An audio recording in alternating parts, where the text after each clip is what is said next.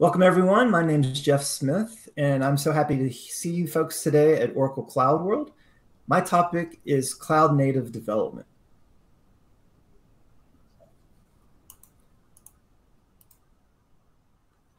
So just a little bit about me. I do work on the database team as a product manager.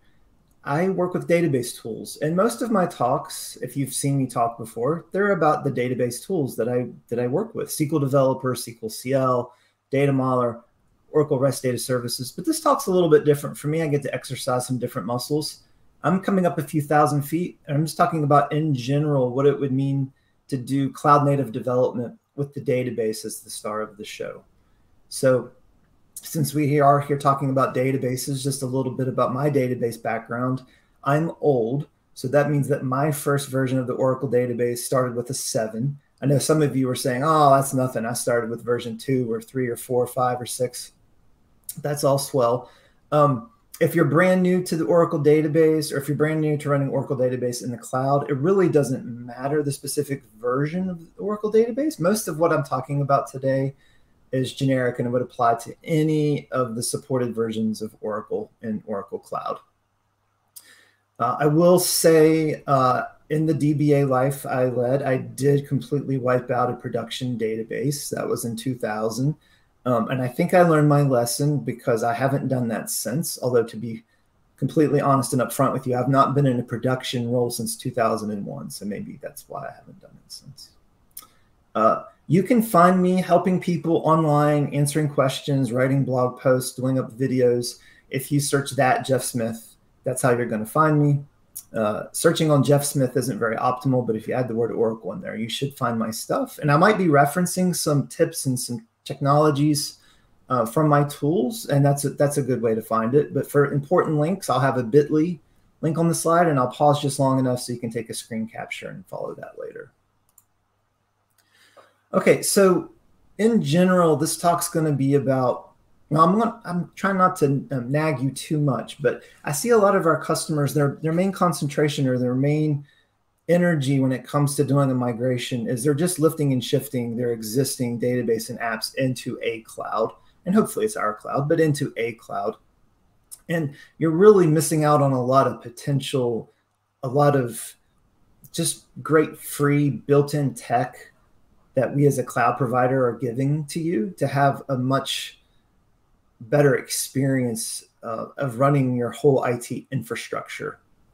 So what I'm going to talk about a little bit is, what does it mean to do cloud native for the database administrator or for the person that's in charge of keeping an eye on the database? How you can do that specifically in Oracle Cloud Infrastructure. I want to try to share a couple of ideas or observations of what my team has done in production here at Oracle for running our own cloud services, which have our own Oracle databases in them. So if cloud native, if you've heard the term a lot of times and you kind of think you know what it means, this is the official definition from the Cloud Native Foundation. And generally what I like to pull out of this, especially for the database, is it's an approach to do things that utilize cloud computing so you can have scalable environments and apps, and you're going to be able to take care of it. So it's not just that you're running something in the cloud. You need to utilize everything that cloud gives you so that you can make changes on the fly, so you can move stuff around public, private, hybrid, and everything can be glued together and everything's running like a Swiss watch.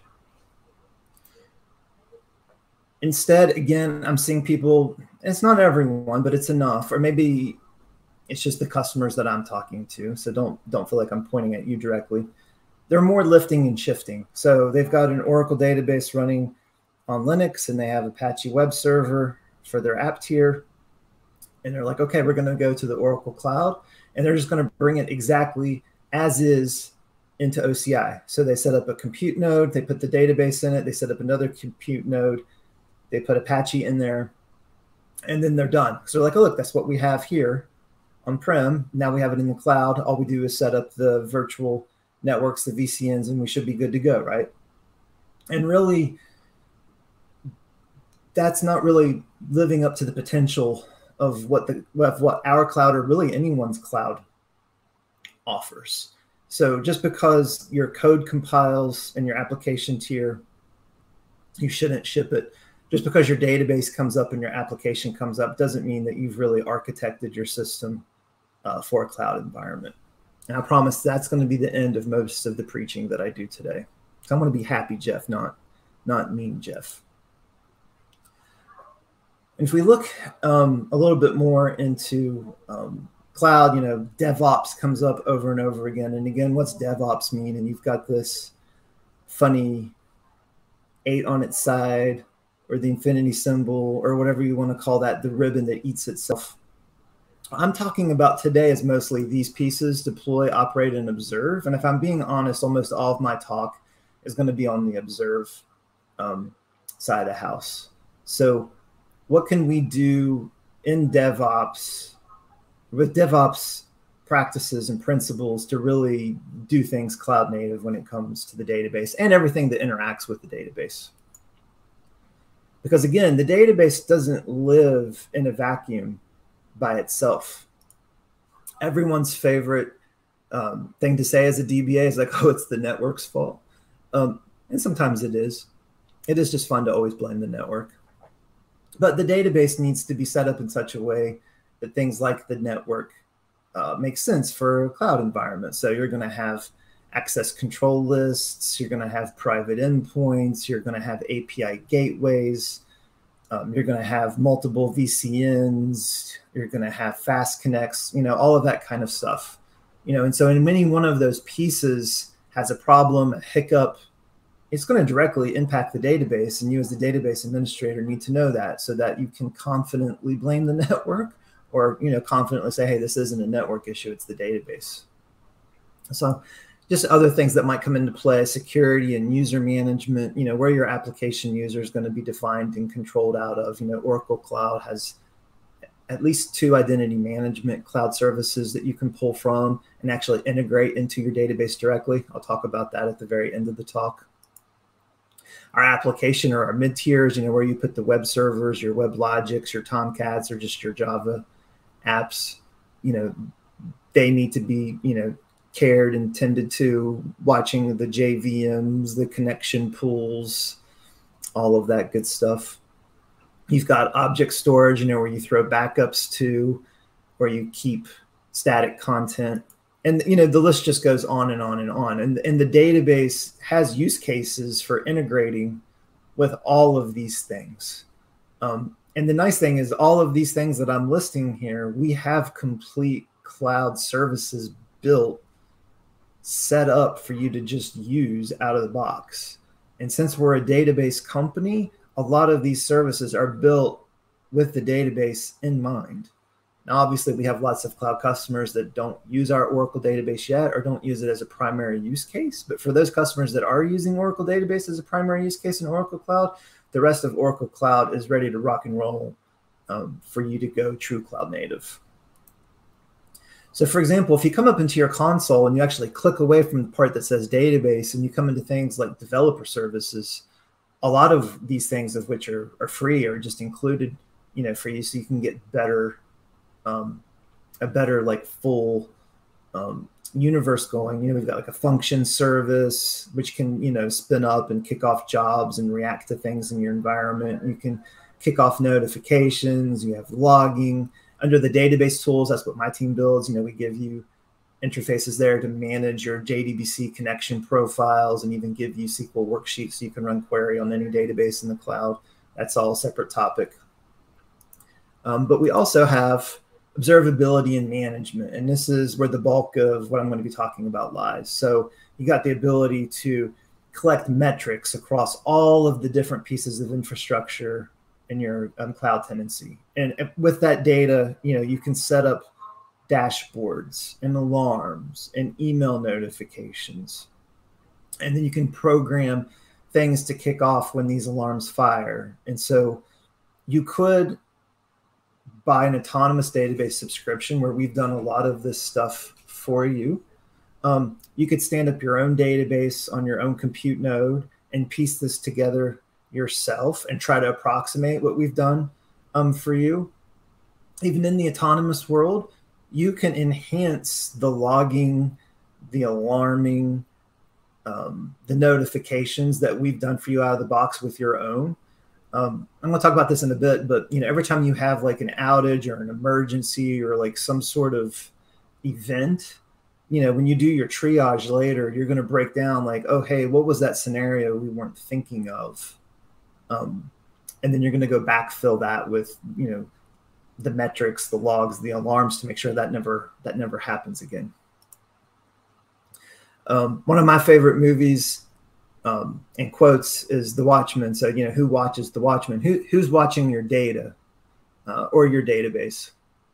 And just fun fact, I'm so uneducated that I actually Googled, hey, what's Latin word for data? And it's actually data. It's a Latin word. So joke's on Jeff. Who watches the data? So what's happening with our database? What's being done inside of our database? What's the database's temperature? Like, how busy is it? What's the most popular thing that's running in the database? What's causing the most IO or CPU burn? The things that cost us money, because that's how we as a cloud vendor make money. We charge you for CPU. And as the database does things less and less efficiently, it's going to cause more CPU burn, which makes more money for me. But I'd rather you be a happy customer and save money and want to use the service more. How often are these things happening? So you need to be able to track stuff over time. So you need to be able to not only keep an eye on these events, but store them somewhere. And so you can do historical reporting. Who's doing the thing that's causing the thing to break? So if you've got some sort of network denial of service attack happening, where's that originating from? Or, who are the authenticated users in the tenancy that are using things that are causing problems in the system? And, at what point you want to know that these things are happening so you can react to it? And even more importantly, what are these things happening and when they reach a threshold when we can kick off automated responses? Like, so for example, if my web service is starting to get overwhelmed with activity, I could have a Terraform script set up to fire that automatically deploys 2 new compute nodes with my web servers on them and automatically add entries for them in my load balancer. And all of a sudden I go from 100% capacity to 50% capacity, and I'm serving way more users in my system. And if I'm doing retail or anything revenue related, that's good when you got more and more users on the system. And then, once the thing calms down, you can have more scripts set up to go to undo that. But step one, you got to start collecting and start looking at this data, not just for your database, but we'll talk about the database. So we have a monitoring service in Oracle Cloud, and part of the monitoring service, we have the ability to explore all the metrics that are collected by default. And the cool thing is you can actually add your own on top of that. So we give you for each type of item or class of service or class of, I don't know what the right word of that is, but each type of thing in the Oracle Cloud has its own set of metrics that come out of the box. But we also give you APIs to grab other parts of information and store them in the monitoring service. And then once you have the metrics, you can start to build dashboards, and then you can start to build triggering alarms, and then, say what happens when these alarms fire. So for example, I'll talk about the autonomous database because this is just the database that I use the most. I actually use an always free tenancy. And even as an always free subscriber, I have access to some of these things. So for autonomous database, if we look at the OCI _autonomous _database namespace in the docs, you'll see there's 40 or so metrics. And so 2 examples that I've pulled out here, somewhat related. We've got logons aggregated over a minute, the mean number of that, and then also sessions aggregated over an hour, and also the mean. So the difference between a logon and a session, logons are like where a user actually does a database login, and then session would be the total number of processes on the system handling the users that have logged in. And I've got here just those 2 metrics charted on the same page. And once it starts keeping an eye on this stuff, you've got historical rollback, and you can add all kinds of filtering, and you can make really fancy charts here. But this is just actually the metrics explorer, just to have a go at stuff.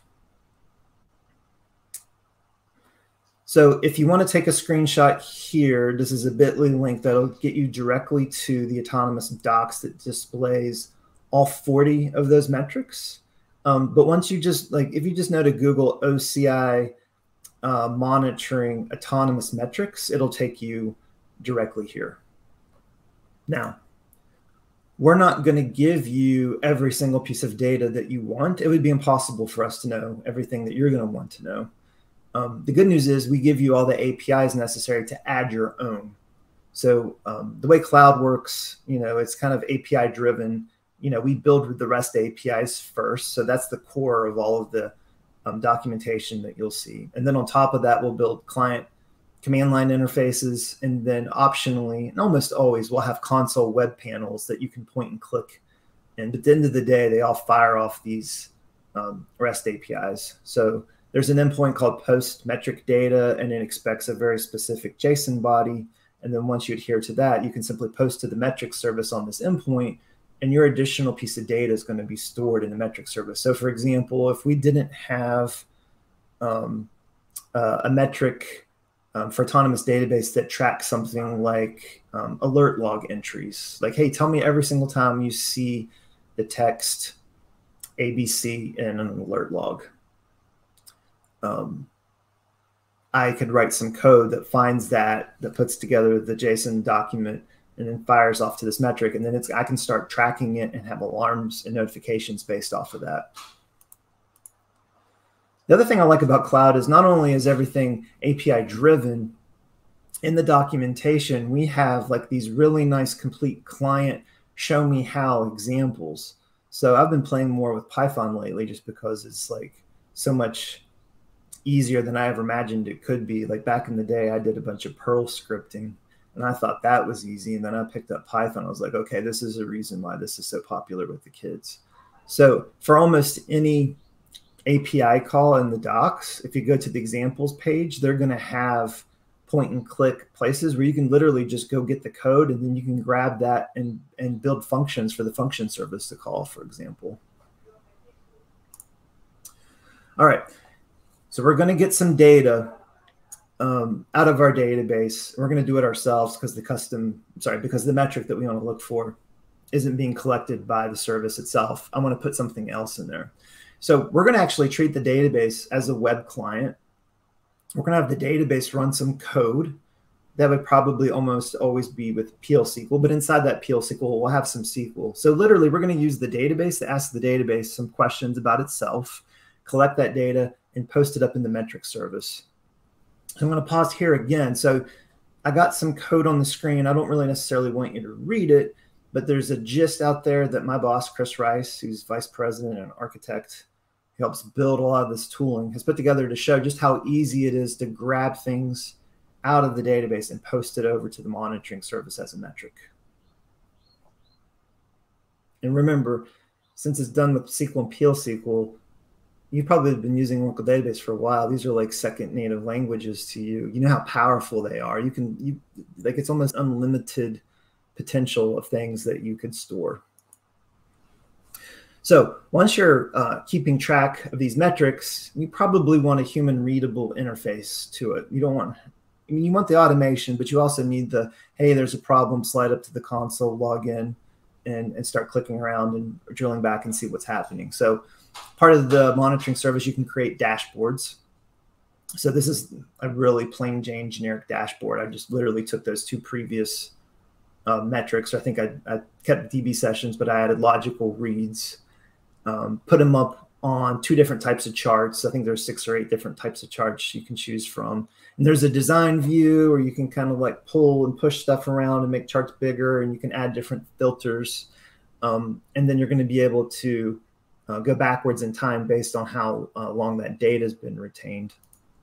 But when you're in the design view, you have widgets, and in the widgets, if you haven't already created one, you can create one on the fly. And those widgets are just tied to those metrics in the display of that data. And then there's a whole slew of different types of filters you can add to the report. So for example, I don't have one database, I have a fleet of databases, and I need to be able to go back and forth between them through different compartments and regions and whatever. Having these filters up top makes it a really nice experience for the admin when something's on fire to go directly to what they need to see.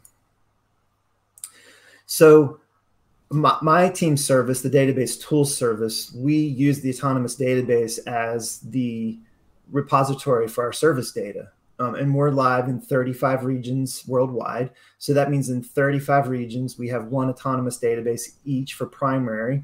And then we have an additional one set up for data guard standby. So if that goes down, we can flip over. We have to keep an eye on all of that stuff.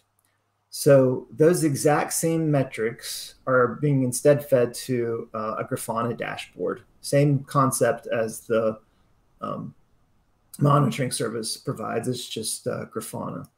And if you want to use Grafana too, the Grafana company does have a plugin so that you can hook up into OCI. And I will say I'm not advocating or endorsing this, and I think this is a charged thing.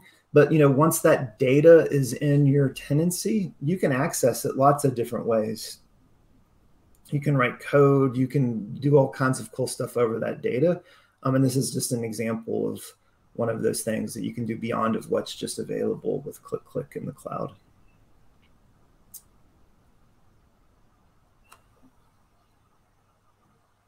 Okay, so it's not enough just to see what's going on. I need to hear about the problems before they really become critical, or when they're about to become critical. So we create alarms. And I have to tell you, I'm not a certified OCI architect. I'm a point and click and see if I can figure it out. And if I can't, then Google it. And if that doesn't work, go read the docs. I never had to go beyond point and click, figure it out to do any of the setup for my tenancy. It's pretty straightforward. If I want to create an alarm, I give it a name, I'll give it a severity level, try to use good descriptions, good names, so when these emails come in, you know exactly what they're about. You tie it to a metric and you apply a threshold for when this alarm is going to fire. And the nice thing is once you define these, Oracle Cloud keeps an eye on how often the alarms have been fired, and you can generally get a current state of all of the alarms you have deployed at any point, even when they're not being fired. So you can make sure everything's working the way you want it to. So the trigger rule, I can actually see the current activity and say, hey, when X goes less or greater than or equal to Y, that's when I want you to do the thing. And the thing is generally two different types of things. You can send an email or you can fire off a script. And so in my case, I just set up an email. And once you've done that, before it goes live, you're going to get an email to the email that you've set up for the notification. It's going to be like, hey, are you sure you want to subscribe to this? And I can say, oh, Chris, quit picking on me. I'm not in charge of that. You're in charge of that. Just never click this approve and I won't get the alerts. But if I do subscribe, then I'm going to be up and ready to go. Closest I'll ever get to PagerDuty, pretty much. All right, so it's not just the database that you want to keep an eye on. It's all of the applications that are feeding off of the database. So for example, web apps. You've got a web server, you've got a load balancer probably, you might have API gateways. You need to keep an eye on those things too. So for example, our team is also keeping an eye on all of the HTTP status codes. So when someone's making requests, 500s in general are bad. 200s are the best. 200s, okay, everything's working. 500s, hey, something literally on the back end failed. And so we're looking for spikes and big spikes. So for example, we can see exactly when we've had denial of service attacks on our load balancer. And then we can drill into that time period, into the data, and try to reconstruct what was happening. And you know, without the logging set up in advance, you're not going to be able to do this stuff. So my team has done a little bit more than just set up our own cloud service. We were also partly responsible for creating maybe something you've heard of before. It's the Azure Oracle Cloud Multi-Cloud Partnership. It was all over the news, but if you're brand new to it, I'll give you a quick overview. basically Microsoft customers in the Azure cloud can hook up their applications that they love on the Microsoft side to an Oracle database in the Oracle cloud and get all of the power of an Oracle database in our cloud in their app in the Microsoft cloud. Now, normally when you hear architects talk about how they're going to have one tier of their app in one place and one tier in another place, you start to get nervous. But what we've done is we set this up in regions and data centers where we have fast connects in place. In some cases, they're as close together as 2 racks right beside each other with a 3-meter Ethernet plug or whatever they're using to connect the networks. And we've seen the latency millisecond. In some cases, the latency across region is faster than the latency from two things in the same region in the same cloud. So obviously performance is important, and you can't have a multi-cloud experience without worrying about latency and network times, but that's not enough. For this to be a real transformative partnership, we had to go a step higher. And I'm going to talk about that in a second. But the other thing that we made sure was we're not going to charge you for egress and ingress of the data. You're just going to pay for using our database, and you're going to pay for using your apps. We're not going to charge you for each kilobit or bit coming from one cloud in and out of the other. And we're going to make it easy for you to set up. So we're going to give you point-click screens, and we set up your Oracle VCNs and your Azure networks to the fast connects. And here's, if you want to take a screenshot, this is what the architecture looks like, so if you're a nerd. I also suggest, if you want to learn more about this, if you Google multi-cloud Oracle Azure Chris Rice on YouTube, there's a nice 20-minute technical presentation of how exactly this works and how it was built. So we had some partners to take a look at this, and the feedback was not just positive, it was like glowing, basically to the point of, hey, this is really how multi-cloud should have been done years ago. So I'm a big fan of Ray and follow all of his stuff on Twitter. I read a lot of Holger's white papers, really said, basically similar things. Hey, this multi-cloud experience between Oracle and Azure, it just really works and it feels natural, and this is the way it should be. So why are they saying these things? So I've got a quote here from my boss and our VP and architect behind this project. And he's explaining a little bit in this quote. So basically, one of the things that we've done is not only are we just letting the database talk to your app over in Azure across the Fast Connect or the Interconnect, we're also taking all of the metrics and logs that we've just spent all of this time talking about, and we're cloning or piping them over into your Azure reporting planes. So you can have a single dashboard in your Azure environment and keep an eye on not just everything in the Azure cloud, but also everything that's happening in the Oracle cloud infrastructure. So let me just give you an idea of what that looks like. So if you use something in the cloud, those things are going to generate data. The things we've been just talking about, metrics, logs, events, and that data you're going to keep an eye on. So what we do is we automatically capture this data and move it over into Azure for you, into your subscription, so you can see it. So you can use the Azure consoles, the Azure dashboards, the Azure alarms, like you've already set up for your things in Azure on your applications. They're also going to be covered on the database side as well. And the other thing that we did, which I think is wicked cool, is when you are over in OCI land to take care of your Oracle Autonomous Database, we've built Azure-looking screens for you with the same names and terms that you're used to on the Azure side. So you don't actually see an Oracle console display that looks like the Oracle Cloud screens. You see Azure-looking screens with Azure-looking terms. And the way we've built this, we're going to be able to take the success that we've reached with Oracle Autonomous and apply it to other things that an Azure subscriber might like to use over in OCI, like our MySQL HeatWave service. So all of the stats we take over onto the Azure side as an application insight. So this is literally an Azure console screen, and this is going to have data in it that's coming from OCI, and it's getting there automatically. Once you create the autonomous database, all of this stuff just starts happening automatically.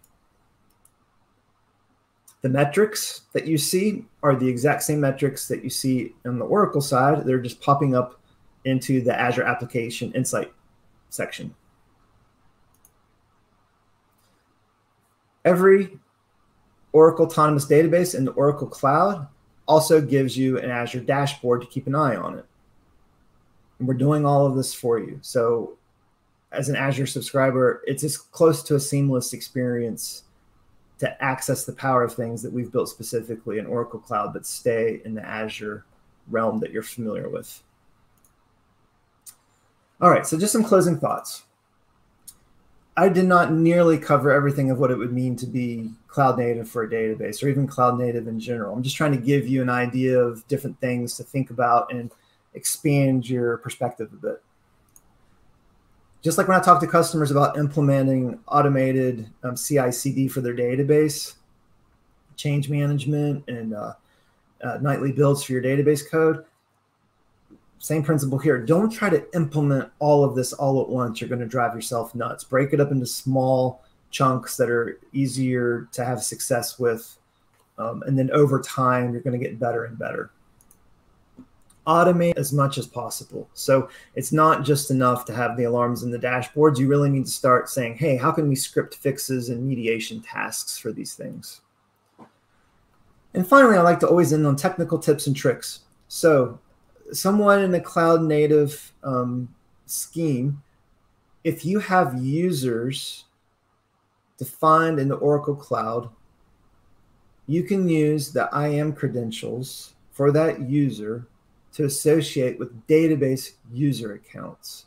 So Oracle Cloud users, Oracle database users, and I can use one to interact with the other. So here's a screenshot of SQL CL connecting to the database, not providing an Oracle database username and password, but instead providing an OAuth token for an IAM credential. And now I'm in the database operating as that database user, but authenticated from everything that's been set up for me in the Oracle Cloud for my user account.